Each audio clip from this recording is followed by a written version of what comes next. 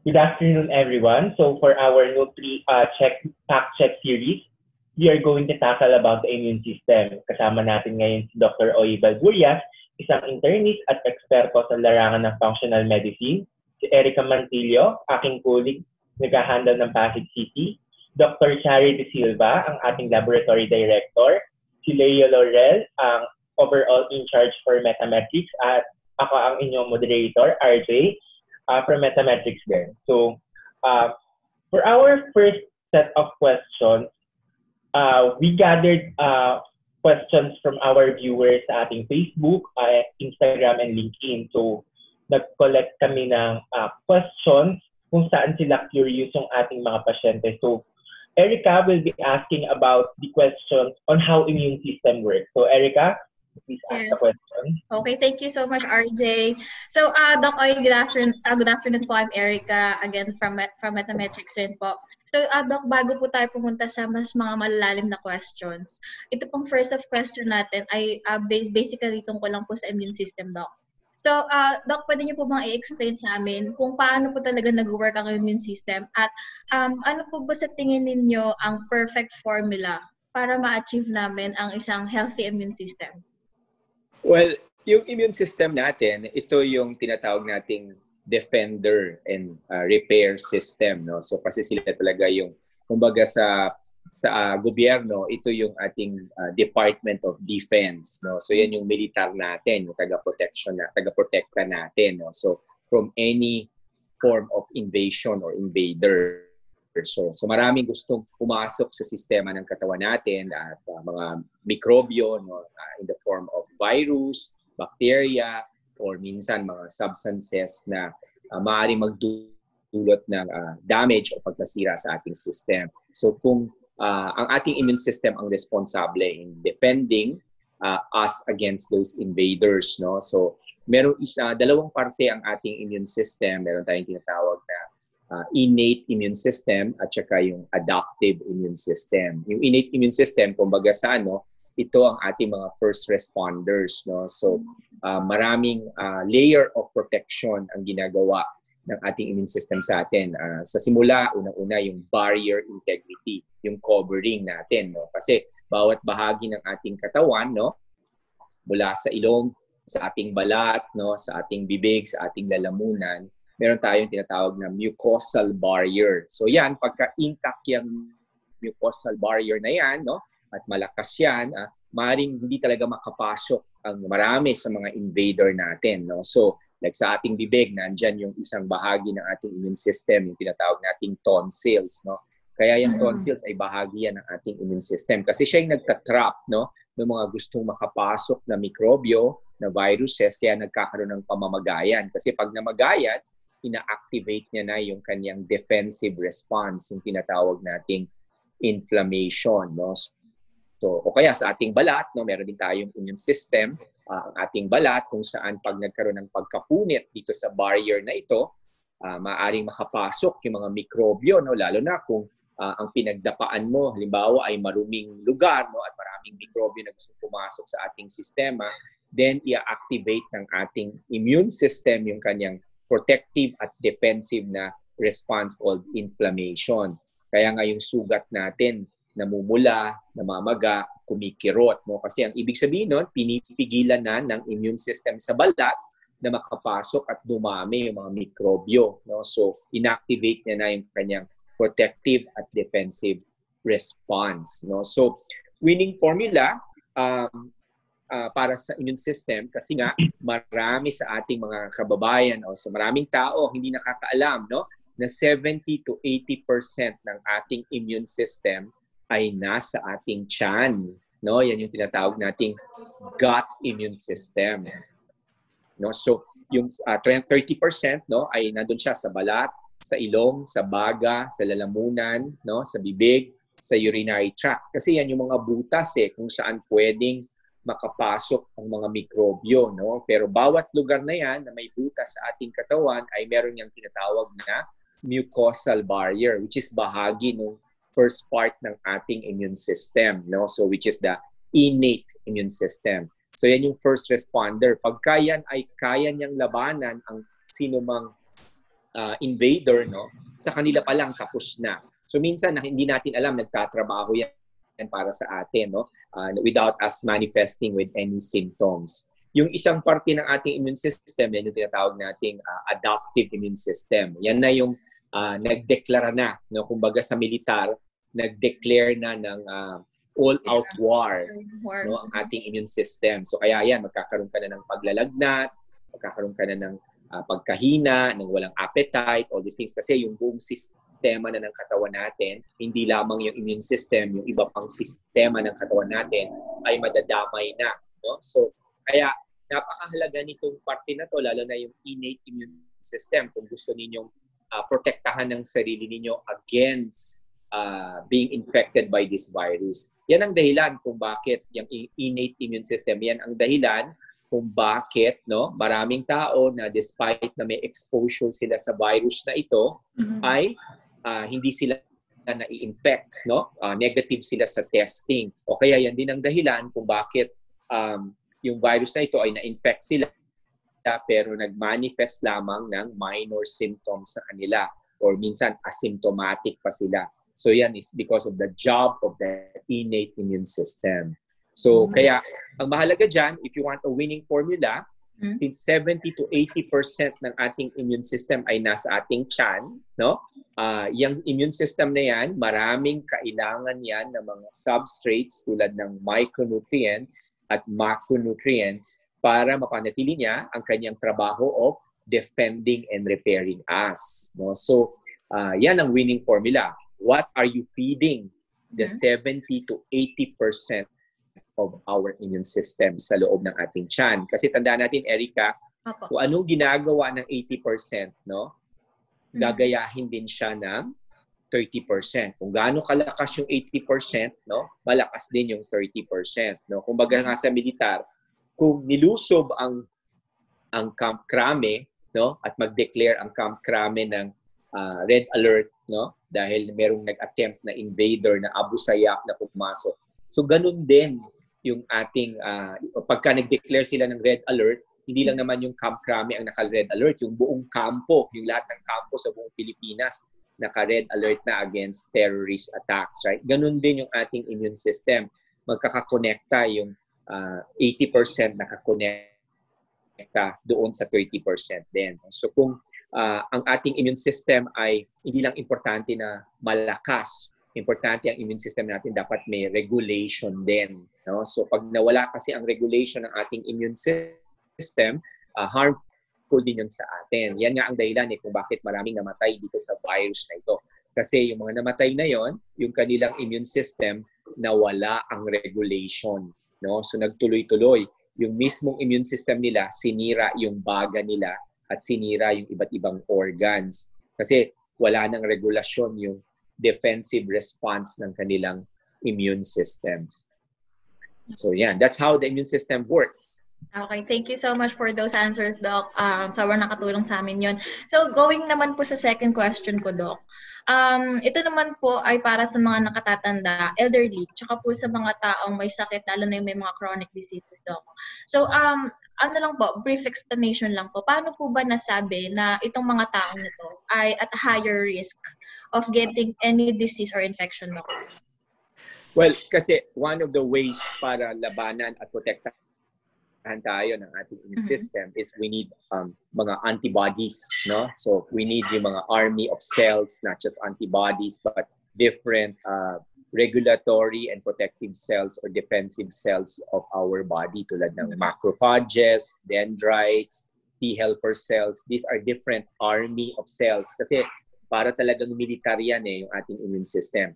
Ang mga matatanda kasi, no, habang tayo nagkakaedad, nagkakaroon talaga tayo ng problema on how we metabolize protein, no? So kasi pag nagkaedad tayo, ang ating production ng gastric acid, no, na kailangan natin para tunawin at i-break down ang protina, no, ay bumababa din at humihina. Kaya it's more difficult para sa mga matatanda to break down protein. Ang problema kasi ang protina, ang sources ng amino acids. At ang amino acids ay kailangan upang makagawa at makaproduce at makapagtrabaho yung iba't ibang army of cells na kailangan ng ating immune system. In particular, for example, specific yung tinatawag nating arginine. No? Arginine is one of the amino acids or nutritionally essential amino acids na kailangan nating kuhain yan mula sa labas. No? Hindi yan kayang i-produce ng sarili ng ating katawan. Kailangan mo yan kuhain sa protein sources na kinakain mo. Ang arginine ay mahalaga because isa ito sa kailangan ng tinatawag nating thymus gland. No? Yung thymus gland, of course, pag matanda na rin, humihina na yung production niyan ng thymus gland o yung function ng thymus gland. But one of the things na kailangan ng thymus gland is yung arginine, no? Para makagawa siya ng mga tinatawag nating T helper cells. No? Yung T helper cells, no? Yan yung isa sa mga army of cells na kailangan ng ating immune system para labanan tayo. No? Para labanan pala, hindi tayo, kundi labanan at depensahan tayo laban sa ating mga kaaway. So yan din ang kailangan natin para makapag-produce tayo ng antibodies. No? Kaya pagka matanda na, kita mo pumapayat sila, mababa ang kanilang muscle mass. No? Dahil kasi pagka kulang ang napapasok nating amino acids, no, merong kakayanan ng ating katawan to provide the necessary amino acids na hindi natin maibigay sa pamamagitan ng ating pagkain. That is when they try to get those amino acids from our own muscle mass. So pagka bumaba ang ating muscle mass, masyadong mababa, isa yan sa ating bahagi ng isang sistema ng katawan natin, yung structural integrity. Importante yan as a barrier. No? So pagka manipis o mababa ang ating muscle mass, yon mas madaling ma-breach yung protective wall ng ating katawan. Hence, yung mga matatanda, no, madali silang kapitan o madaling makapasok. Kaya kita mo, minsan may mga narinig ka na matatanda na nagka-pneumonia na pero hindi naman kasi naglagnat. Wala namang lagnat. No? Wala namang ubo, no? Only until nahirapan na lang huminga, saka na lang nung dinala sa ospital na x-ray, nalaman, ay may pneumonia na. Kasi nawala na yung kakayanan ng kanilang immune system to defend them. No? Yung nakapasok sa ilong, dire-diretso sa lalamunan, dire-diretso sa ating airways, no? Hanggang sa nandun na siya sa kasuluk-sulukan ng baga. Nakapasok sila ng libre. No? Kumbaga sa magnanakaw, nakapasok ng tuloy-tuloy doon sa bahay kasi wala na yung barrier. No? So kaya nung naapektuhan na yung function ng baga, dahil sa pamamaga ng baga, dahil sa pneumonia, doon na lang nalaman, ay may pneumonia pala. No? Pero kasi kung effective yung response ng innate immune system, no? Yung innate immune system natin, yung first part ng ating immune system, yung lagnat, isang mekanismo yan para agad-agad makontrol ng ating immune system na huwag dumami yung mga virus. Kaya niya pinapataas yung ating temperatura, no? Para mapigilan niya ang pagdami nitong mga virus o bacteria na ito. Para kung kaya ng ating innate immune system na labanan, no, yung mikrobyo na yon, hindi na kailangan i-activate yung kabuuan ng ating tinatawag na adaptive immune system. So, yung mga matatanda yon, lalo na kung yung matanda nga mahina pa kumain, no? Tapos we have this thinking na pagkahalamang pagkain ay sapat na at healthy na yon, no? Hindi. Importante ang protina, ang fats at saka ang carbohydrates. Yan yung tatlong macronutrients na kailangan ng ating sistema, no? Lahat yan equally important. So pagkakulang isa dyan, yon, naaapektuhan ng supply, lalong-lalo na yung supply na kailangan ng ating immune system, which makes an elderly becomes immunocompromised. So yun. Thank you so much for those answers, Doc. Last question ko na lang po, Doc. Ito po ay para sa mga viewers po natin and audiences na nandito po ngayon with us. So, again po, para din po sa mga senior citizens and other people na immunocompromised. Pwede po bang magbigay lang tayo kahit konting examples kung ano pong pwedeng gawin nila para mas mapalakas pa nila yung resistensya nila, Doc? Well, may mga micronutrients at macronutrients na kailangan ang ating immune system para magawa niya ang trabaho niya. Hindi yan limitado sa isang micronutrient lang. So maraming tao, mga advocate and believer ng vitamin C, no? Kaya nga bigla nagkaroon ng panic buying ng vitamin C. Yeah. Tama yon, mahalaga ang vitamin C. Isa lamang ito sa kailangan ng ating immune system. Pero marami pa, no? So, hindi lang vitamin C, vitamin A, vitamin B9, vitamin B12, no? Vitamin D, no? Tapos hindi lang vitamina, pati mineral, mahalaga din, tulad ng selenium, ng zinc, no? Lahat yan. Pag mabababa yan, dahil hindi sapat ang supply ninyo ng mga micronutrients na ito tulad ng vitamina at mineral, then maghihina po at hindi magiging ganun kalakas ang inyong immune system.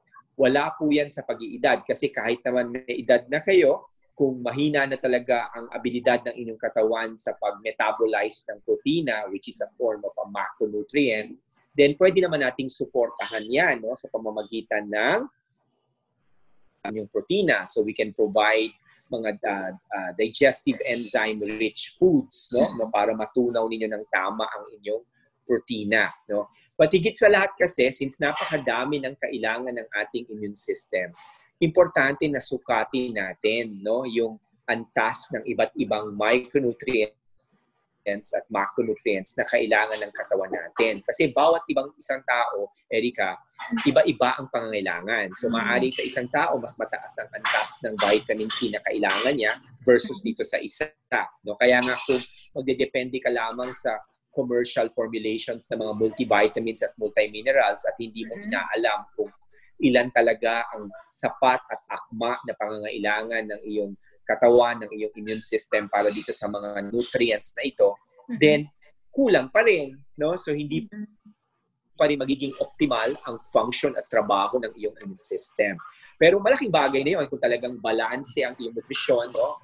Micronutrient, macronutrients, at saka yung kinakain mo talagang may laman na nutrients, doon natin simulan, no? So, i-assess ninyo yung pagkain ng inyong mga kasamang mga may edad, lalo na kung sila po ay marami pang mga karamdaman o lalo na kung sila po ay may mga pag-inom na maraming mga drugs, no? Kasi alam nyo, marami din sa mga drugs na iniinom ng ating mga elderly population para sa kanilang iba't iba at maraming chronic diseases, lalong nagdudulot ito ng pagbawas ng mga nutrients na kailangan. Kasi marami dito sa mga drugs na to ay yung tinatawag nating drug muggers, no? Magnanakaw sila.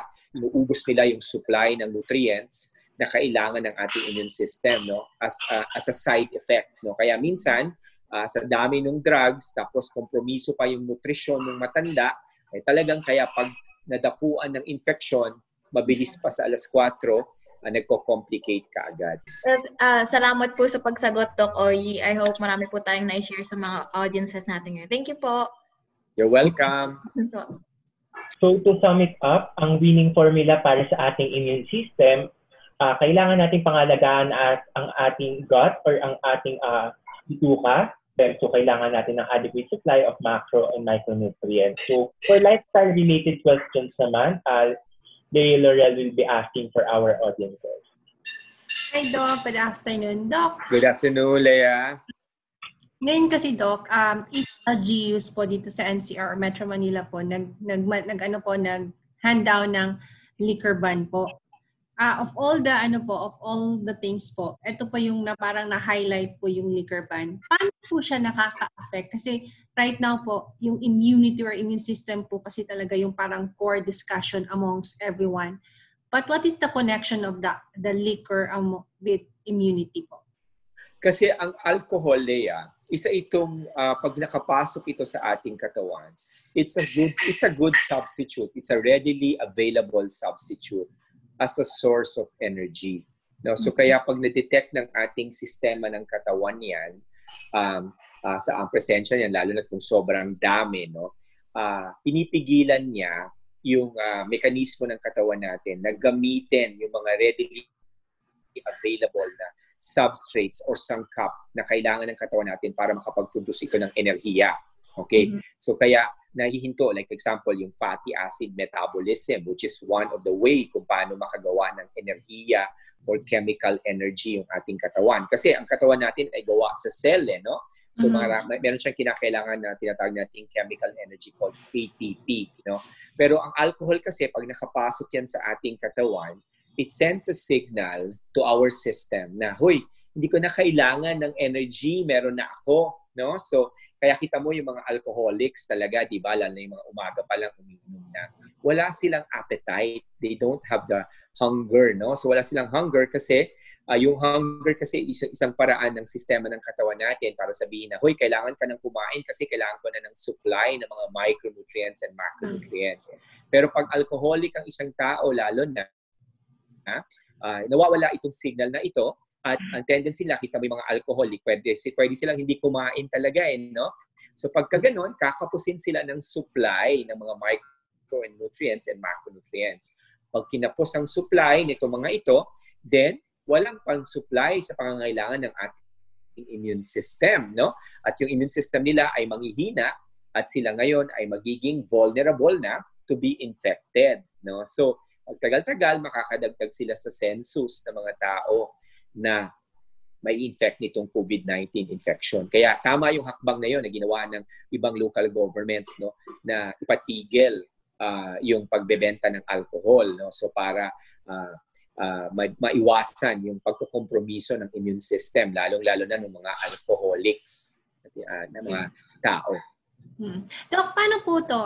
Kasi yung based on our understanding po, isa sa mga symptoms po of if infected with COVID is yung hirap na huminga. Paano po yung Doc, yung impact po dun sa smokers po? Kasi parang okay. Kasi added to the risk of of getting an infection, particularly po COVID. Oo, definitely. Even as an early part, even doon sa prevention aspect, no, of getting infected by COVID ng SARS-CoV-2 virus, no, ay sira na talaga if you are a smoker. Kasi itong ating ilong, no, meron niyang mga mekanismo, meron niyang tinatawag naming ciliary movement ng mga, kaya may buhok tayo dyan may buhok tayo dyan kasi nga merong flow of air and liquid na pumapasok dyan. No? So, pero itong mga ciliary hair natin na tinatawag, yan yung paraan ng ating nasal immune system to prevent the entry, no, of harmful microorganism or microbes, no. So yung ciliary motion ng ating yung mga buhok na yan sa ating ilong. Yung ciliary movement na yan na protective mechanism ng ating nasal immune system, nasisira yan kung ikaw ay naninigarilyo, no. So damage na yan. Kaya yung first barrier na dapat, yung mucosal barrier para matrap, no, yung isang virus para hindi talaga sila makapasok, no, ay anong tawag dito, nawawala na yon. Kaya nga, di ba, una sa pag-aaral dito sa virus na to, una parang ang tingin ng mga scientists ay may predilection siya sa upper respiratory tract, no? Pero kung titingnan natin kasi yung virus, mautak talaga siya, no? Kasi yan ang pinakamadaling pasukin, no? Kasi palagi siya nakabuka, di ba? Pero meron ng ciliary motion dyan ng mga buhok natin, ng ilong, no? Na siya nagtatrap, no? Para ma-trap yung mga debris tulad ng alikabok, ng mga may mga mikrobyo, no? So yung mga dust mites, no, para matanggal yon. Kaya minsan yung isang protective mechanism niya is pag na-stimulate yung sneezing mechanism natin, yon.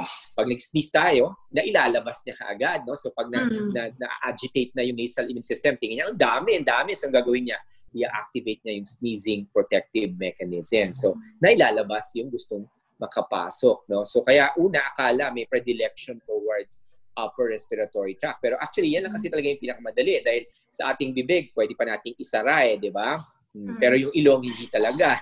Pwedeng isara yan, mamamatay ka, di ba? Pero ngayon, sa pag-aaral ngayon, araw-araw kasi may mga bagong kaalaman. Alam na natin na hindi lang baga ang sinisira pala, no? Systemic ang epekto nitong virus na ito. Kaya from the defensive and prevention side pa lang, madami nang itutulot ang sigarilyo, no, na epekto. Pagdating naman doon sa lung capacity, no, kung talaga lalo na kayo ay chronic smoker, alam natin na ang epekto ng nicotine is that it lowers yung vital capacity ng ating baga. Di ba kasi ang ating baga ay parang bomba siya, no? Papasok ang oxygen, tapos ilalabas natin ang carbon dioxide. Pero pag tayo ay smoker nang dahil sa nicotine, some of the carbon dioxide ay iiwan din sa ating baga na tumataas yung tinatawag nating residual volume, no, which affects the capacity or vital lung capacity ng ating baga. which yun, manifests as shortness of breath or difficulty of breathing. Kaya double whammy yun kung ikaw ay smoker kasi talagang from the prevention to the full-blown manifestation of the disease, nasa disadvantaged state ka pag ikaw ay naninigarilyo. Mm-hmm. Tapos, Doc, on the part naman po dun kung saan tayo nagsistay po, even office, house po, marami kasi ngayong lumalabas sa mga online sellers po, mga air purifiers po, Doctor. Would, based on your, your as a doctor po, would you recommend as investing on an air purifier to help, like they say it cleans, it disinfects the air that we breathe po? In general, I will not, no? Kasi what I focus really on is enhancing the immune system. Kasi alam mo, ang ating kapaligiran, marami pa sa atin ang virus. No? Pag pinagsama-sama mo ang lahat ng tao sa buong mundo, lahat ng hayop, lahat ng halaman, pag sama-samahin mo lahat yan, kulang pa tayo, hindi tayo mamamatch sa dami ng viruses na sa paligid natin. No? Napakadami. This is a viral planet. No? Number one, some of those microbes or microorganism, hindi naman lahat ay masama. No? Merong mga microorganism na talagang pumapasok sa ating katawan na hindi naman nagdudulot ng kahit anong harm. No?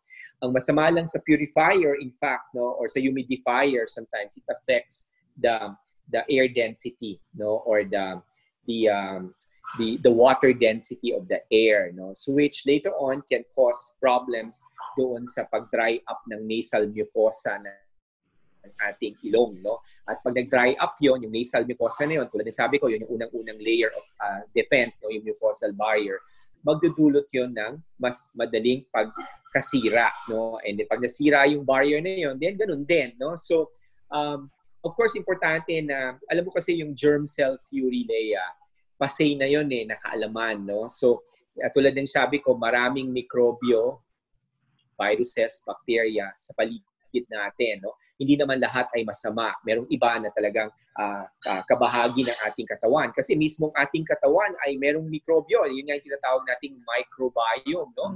Yung trillions of mikrobyo sa loob ng ating katawan. Nasa ilong yan, nasa bibig, nasa vaginal tract ng babae, nasa urinary tract, nasa baga, and most importantly, nandito yan sa loob ng ating tiyan, no? Parang isang organ na yan pagka pinagsama-sama mo yung mikrobyo na yan na nasa loob ng katawan natin, yung microbiome. Not all microbiome ay masama. In fact, yung iba dyan, yung tinatawag nating beneficial, no? Or commensal organism. Kailangan natin sila, no? Lalo na kailangan sila ng 70% of our gut immune system. Kasi sila yung tumutulong para ma-extract natin yung mga nutrients dun sa mga pagkain na kinakain natin, no? Yung iba dyan, tumutulong din yan para depensahan tayo laban dun sa mga mikrobyo na gustong pumasok sa katawan natin. So, kaya yun nga ang ating fear na yung low normal na ito is magkakaroon ng sobrang paggamit ng sterilization, cleaning up, no? No, kasi kailangan nating expose ang ating immune system. Remember, yan ang basis ng bakuna, di ba?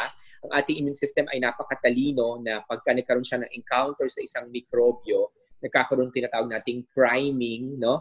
At yung priming na yon, pagka may pumasok na ulit na mikrobyo na katulad nun, mas alerto na si immune system natin, no? So, to me, I don't recommend it, no? I wouldn't recommend it. In fact, mas maganda na talagang ma-expose natin ang sarili natin para magkaroon ng priming yung ating immune system, no? Ang importante is ihanda natin ang ating immune system na lumaban, depensahan at protektahan tayo. Pero sa pamamagitan nga ng pagbibigay ng lahat ng kailangan nito as far as micronutrient and macronutrient, no? So kasi external yun, it's a superficial way, or parang to me it's just a false sense of security. Hindi napakatalino ng ating immune system, no? Napakadami niyang protective, defensive responses na pwede niyang gawin, no? Para protektahan tayo. Hindi natin kailangan ng outside na ano. So this system is created by God, no? We have an amazing creator talaga, napakatalino, no? On how this body can do its own self-repair, self-protection, and self enhancement, no? So marami siyang ganung abilidad, no? I don't really recommend it. Okay, thank you for that, Doc. Doc, last for my end po. So we've been really advocating yung physical activity, proper nutrition. Doc, what about yung pagtulog natin? Kasi alam naman po natin, we've been locked down for almost 2 months po. So may iba po, nasa stress, na-affect yung tulog. How important is sleep to our person po? Well, very important. No? So yung tatlo na yan, yung nutrition, yung exercise, and sleep, yan ang tinatawag ko, Lea, na positive determinants of health. No? So positive, biological, and social determinants of health. No? Pag yung tatlo na yan ay hindi mo kinompromiso, all your systems will really be enhanced and optimal in their function, no? And in their ability, most especially our immune system. When a person is sleep deprived, no, it is during sleep that our body is doing its clean up, no? So diyan siya nag-clean up, no, nagtatanggal ng basura. In fact, especially our brain, no? So meron tayong isang tinatawag nating lymphatic system, no? This is how the brain is able to clear up itself from toxins, no, or so several toxins, no. And also in our sleep, this is how our body is able to produce, no, the different substrates na kakailanganin natin for the day that will follow, no, tulad ng mga nutrients nga, no, o tulad ng mga cells na kailangan ng ating katawan, no, particularly ng ating immune cells, no, ng immune system natin. Diyan yan nagagawa, diyan napoproduce, no, during the time of sleep, no. So some of the substrates na kailangan natin tulad ng hormones, tulad ng neurotransmitters, this is when these are produced, no, and ready and prepared, no, for us to be ready for the following day. Kaya sleep deprivation will definitely weaken your immune system, no. So one of the things that will be lowered, no, when you are sleep deprived is yung bilang o dami at abilidad at kakayanan ng tinatawag nating natural killer cells, no. So yung natural killer cells, pagka mahina yan, alam mo kasi ang immune system natin dapat hindi lang siya malakas, hindi lang siya regulated, dapat matalino rin siya, no. So pagka bobo yung ating immune system, no, umiikot-ikot na yung invaders sa ating katawan, hindi pa na-detect ng ating immune system. One of the most immediate na talagang response, no, para dun pa lang sa ating innate immune system pa lang, no, yung first responder natin, yung abilidad, bilang at kakayanan at talino ng tinatawag nating natural killer cells. That is the one that gets affected much if you are sleep deprived, no. Kaya nga kung ikaw ay PUM ka lang, tapos puyat ka ng puyat, kaka-Netflix mo, o mamaya PUM ka ngayon, mamaya PUI ka na, no. Kaya or actual actual case ka na, case number 12,000 something ka na. So napakahalaga ng tulog, no. So kaka-Netflix natin, ako napupuyat sa kagawa ng protocol, pero I make sure that binabawi ko yan, no. So kasi kung hindi, yon, the immune system is one of the system. Pito kasi yung sistema ng katawan natin. One of the systems that will definitely be affected when you are sleep deprived. So yon. Okay. Doc, so thank you. natawa kayo, no? Nung binanggit ko yung Netflix, natawa kayo. Kasi Doc, sandali lang. Meron lang ako isang very quick question kasi na-mention nyo, during sleep, parang nire-rejuvenate natin yung katawan where parang nagre-reborn yung nutrients and everything. Yes. Doc, is it ideal for us to drink our vitamins or our supplements before bedtime? Depende sa vitamins, no. May mga vitamins that are really good to be taken, okay, during together with meals, no, para their absorption and assimilation is mas optimal, no. Tapos depende rin kasi kung ano yung effect or therapeutic benefit ng vitamins na yun. Kasi for example, ang B vitamins, which is a classification yan of energy vitamins, no? So halos lahat ng iba't ibang sistema, lalo na yung energy system natin, will be needing B vitamins, no? So syempre, importante na inumin yan sa araw. Kasi if you're going to produce a lot of energy sa gabi, no, then baka maapektuhan yung pagtulog, no? And at the same time, kung yung energy mo is more needed sa daytime dahil dyan ka maraming requirement for energy, and you need all of this energy production, and this energy production we utilize a lot of cofactors, o di dapat sa araw mo siya inumin. But at the same time, depende rin sa disenyo or formulation ng vitamina. Siyempre, may mga vitamina na immediate, no, na ang absorption kaagad. So the timing is also important. Kaya depende siya formulation, indication, no. So meron iba naman okay sa gabi, no, kasi lalo na kung involved nga yun dun sa cleaning up process, no. Lalo na kung kailangan siya ng detoxification process, especially kung yung pasyente ko ay merong detoxification issue, no, or may toxin issue or toxin. Di ba sabi ko nga, sistema ang katawan natin. So kulang ang masama, sobra masama. So pagka sobrang may excesses naman, for example, of a particular substance, then maaaring ibigay ko yun sa gabi. No? Pero yung iba, so depende siya. So it's a case-to-case basis, may iba't ibang therapeutic indications. Okay. Thank you for that, doctor. So to sum it up, yung lifestyle-related question, so alcohol and smoking, it affects the nutrient absorption in our body. Tapos, with regards naman sa mga air purifiers and sanitizers, kailangan pa rin ng ating body ang iba't ibang bacteria. So, kailangan natin magkaroon ng balance ng good bacteria and bad bacteria para maka-adapt ang ating immune system. At lastly, ang sleep, sobrang importante niyan dahil during our sleep, dun nagre-repair ang ating katawan ng mga bodily processes natin. So, for questions about multivitamins or food-related naman, si Dr. Chari will be asking questions from our viewers.